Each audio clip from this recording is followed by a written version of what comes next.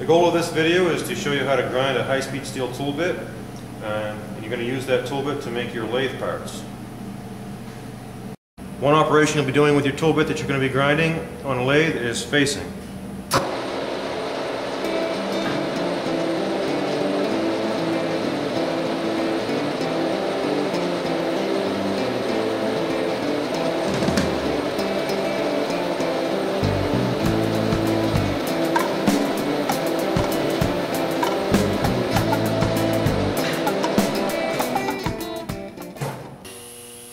Another operation you'll be doing with your tool bit is turning a diameter to length and facing a shoulder.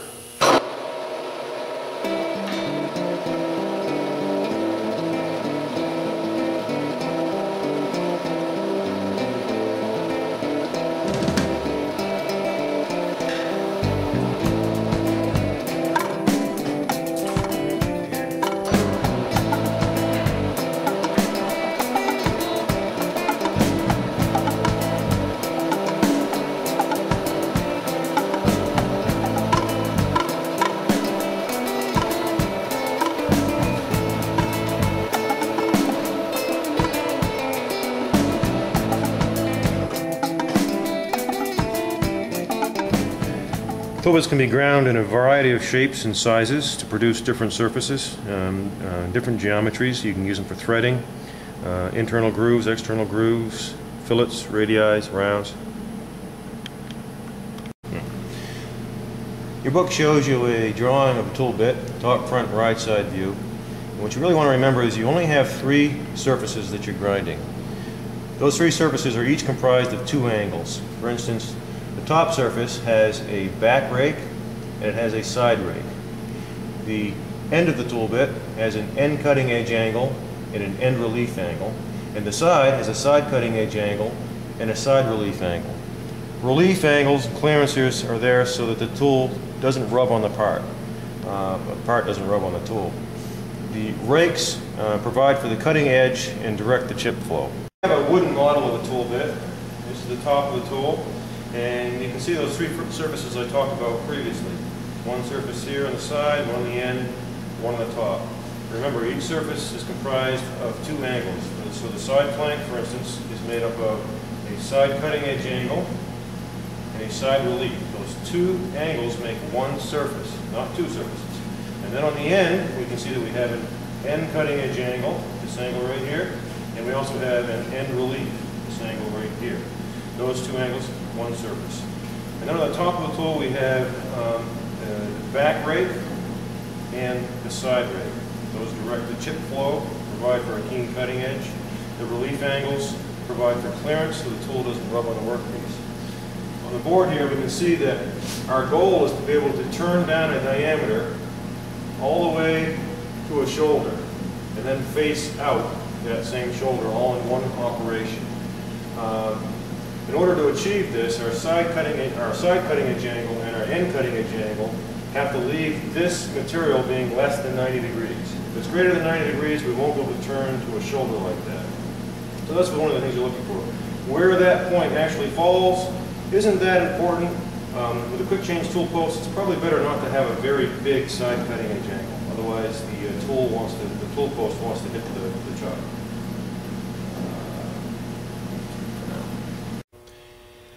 Okay, now I'm going to show you how to grind the tool bit at the pedestal grinder, which we've talked about in a previous safety tape.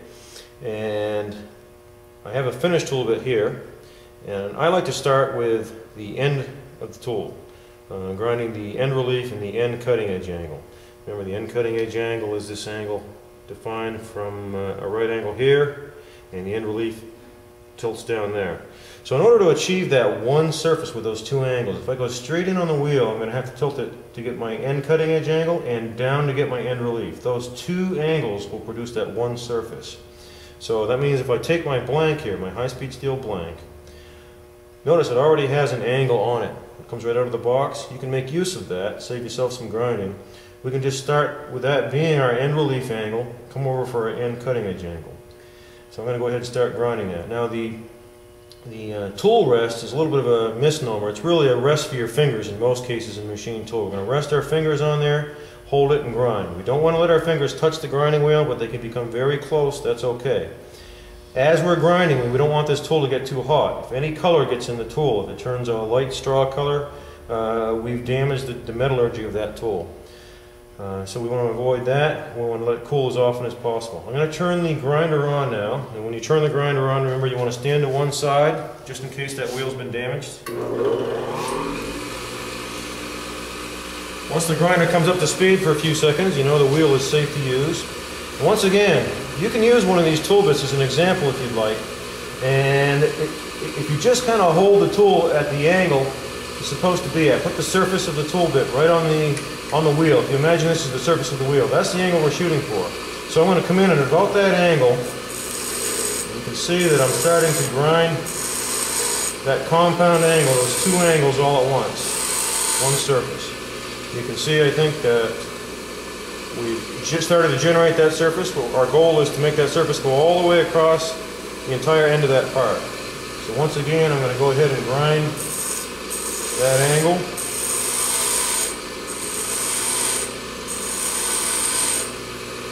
See, the surface is continuing. Now, it's quite common for you to get a multifaceted surface there. It's not desirable. You don't want that. One way to avoid that is to, when you first go back to the wheel, you kind of hold your tool a little bit loose, and you can feel it almost float into the wheel. Once it's at the proper angle, then you can increase your grip and continue on, and you see you've only got one surface still, rather than having multiple surfaces. That looks easier than it probably is. It takes a little bit of practice. I'm almost there. I just have a tiny bit left on the tip. Probably could even quit there because the side cutting edge angle will get rid of it. But I'll just show you picking up that angle one more time. There's the end cutting edge angle. Here again, the top of the bit, as my thumb is touching. The end cutting edge angle is here. And the end relief, the top of the bit is here now. The end relief is right there. That allows you to cut without the end of the tool rubbing on the workpiece. Next, I like to do the side of the tool, which is comprised of, let me show you the original here. Again, this is the top of the tool. We've already done the end. This is the side of the tool, which has the side relief angle. Notice it has an angle here, which allows it to cut into the shoulder of the part without rubbing. It also has a side cutting edge angle. Side cutting edge angle here. That can be 0 actually. It doesn't have to be an angle there. Remember, the critical thing is that when you're all done, the angle between the end of the tool and the side of the tool has to be less than 90 so you can get into a shoulder. So what I'm going to do is I'm going to look at what I have here for a tool, look at that surface, and I can see the angle it's at, and I want to make sure that the angle that I have when I'm all done between this surface here and this surface here is less than 90. Right now it's not too bad, so I'm not going to have much of a side cutting edge angle. So, look at the top of the tool here. You might want to label the top of your tool, because sometimes you'll get confused otherwise. I like to hold it out on the end and just push with my thumb. That means my thumb is literally 1/4 of an inch from the grinding wheel. That's okay as long as you're focused and pay attention to what you're doing. I'm going to give it just a little bit of a side cutting edge angle and a little bit of a side relief. So I'm holding out the end a little bit this way for my side cutting edge angle and a little bit this way for my side relief.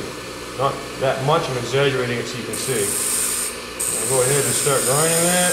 And you can see I've started to grind that surface. And I want to grind that until the surface goes all the way up to the top of the bit.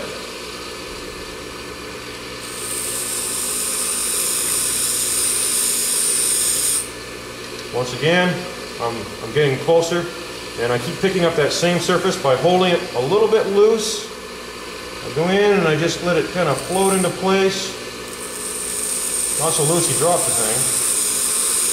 Put it in place, and you grind. I could probably quit there. I'm going to give a little bit more. Notice also as I'm grinding this, I'm going back and forth along the periphery of the wheel. That's so you don't form a groove in the wheel. Deforming the wheel, and then you have to address the wheel. Makes the wheel last longer. I'm going to do that again. Now really, how far you go depends on the size of the tool, how big of a cut you're going to be making. That's deeper than I'll ever be going with this tool, but I like to have it long enough so that I can stone it later. I'll show you how to stone the tool. But right now, I think that's probably good enough. If you look at the end of it, I have some side relief. You see a little bit of a relief there. I've got a side cutting edge angle here. I like to have a little bit. And if you notice, the angle between my side and my end is less than 90. That's critical. So we already got 2 of the 3 surfaces done. Those are really the 2 easiest in my opinion. The next would be, here we are, top of the tools are lined up now. The next would be to grind the top of the tool here with the back rake, excuse me, the side rake, which slopes from the cutting edge back, and the back rake, which slopes from the end of the tool back in that way. So in order to achieve that, again, you could take the sample tool bit. If you just push it against a flat surface, it finds that compound angle automatically. What I need to do is take the top of my tool. I'm going to put it, if I was to put it flat against the wheel, it'd have 0 back rake and 0 side rake. But I want a little bit of back rake and a little bit of side rake. Not too much, but you want a little bit. Let me just put this so I only have one thing in my hand here. I always like to have the cutting edge on top when I'm grinding. I can see what I'm doing. And so that's 0. And I get a little bit of a back rake, a little bit of a side rake. Now you can't go back and forth on the wheel with this because the corner of the wheel is digging into the top of your tool right now. So you can see I've started to grind that surface. I'm just going to continue it. I'm going to kind of inspect it at this point. And I might have a little more angle than I need, so I can correct it still.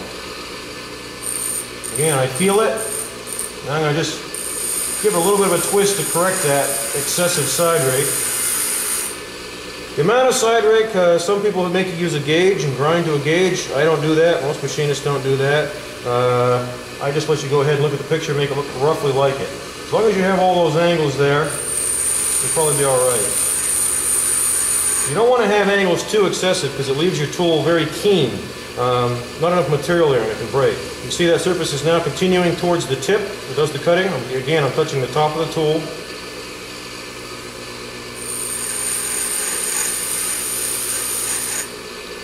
Now I'm getting closer to the tip.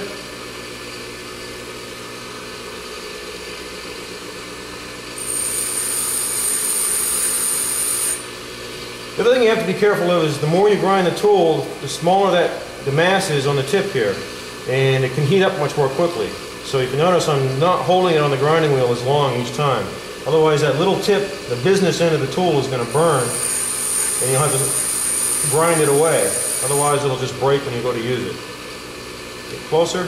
We're almost done. We're going to finish up here. Almost there. If you do need to, you can dip it in water. I have a little thing of water on the side of the grinder, a little container. It's better to let it air cool. It's better for the metallurgy of the tool. I had a seminar on high-speed steel tool, and the guy there said never dip it in water. But most people do, but you don't want to have it go from extremely hot to cold. One more time, try to get my fingers out of the way for you. Notice I'm just letting it ride on the wheel. Gives me that one continuous flat surface. So now I've got you can see at the end of the tool, the top is here. I've got my side rake sloping this way. And you can see, this is probably the hardest thing for students to get, is to have the back rake slope into the tool.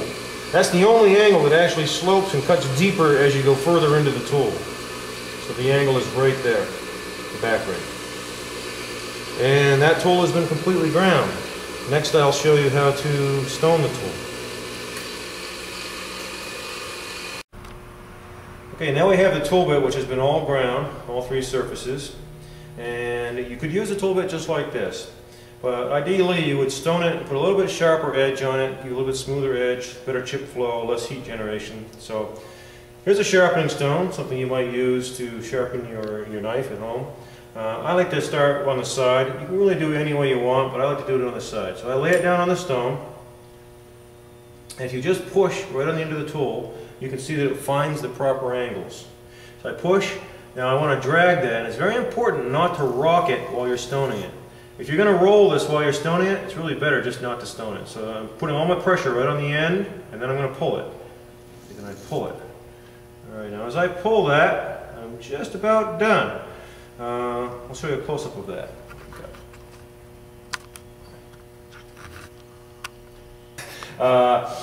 You can see here where the surface has been shined up, and the important thing with the surface being shined up is that it goes all the way the whole length of the cutting edge.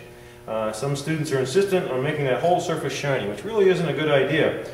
Right now the surface is concave because of the shape of the wheel, so when you go to stone it, it takes very little effort to make that cutting edge shine up. Those two edges will shine up. Once the whole edge is shiny, then it takes a lot more effort to shine it up.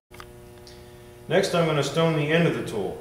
Same idea. I'm going to place it flat on the sharpening stone, apply my pressure, and drag the tool. I'm going to have to do that a couple of times, maybe 2 or 3 times, and it shines up like it did before. That surface is done. By the way, that's why we always have the cutting edge up while we're grinding, one of the reasons. That way the concave is going the right direction. Next, you can do the top of the tool. The top of the tool is a little trickier because you have that corner to worry about. So what you can do is you can, right on the weight on this stone, make sure you're nowhere near the corner of the stone and the corner of the tool bit. Apply pressure and just drag. I'm going to check it, see that it shines up. What you don't want to do is be lifting up on the back end, because then you change all those angles that you work so hard to make. So there are all the 3 surfaces stoned the way they need to be. Last but not least, I like to put a nose radius in this tool. And to do that, you just lay it right on the side like you started. I'm going to start pulling, and I'm going to rock it. And I'm going to go to the end and rock it back and forth. Now your nose radius, your print will tell you what the size nose radius the maximum can be. You don't certainly want to exceed that, but a small nose radius will keep that from breaking. Pressure is force over area, and if that comes to a fine point, at some distance along that way, the area is so small that it will break. So rather than having it break, you can control it by stoning it, and you end up with a better finish. And that's grinding and stoning a tool bit.